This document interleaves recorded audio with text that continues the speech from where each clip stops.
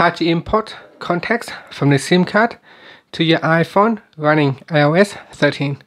Now first, let's go back to your home screen by swiping up. Then tap on Settings. In Settings, go down and tap on Contacts.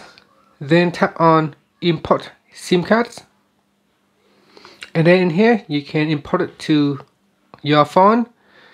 You can import it to the iCloud account or any other account that you have added. So select one of the accounts that you want to add it to.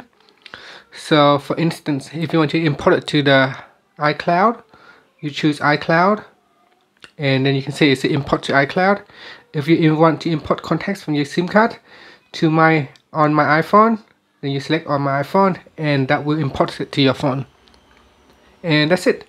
Finally, you can swipe up to go back to your home screen. Thank you for watching this video. Please subscribe to my channel for more videos.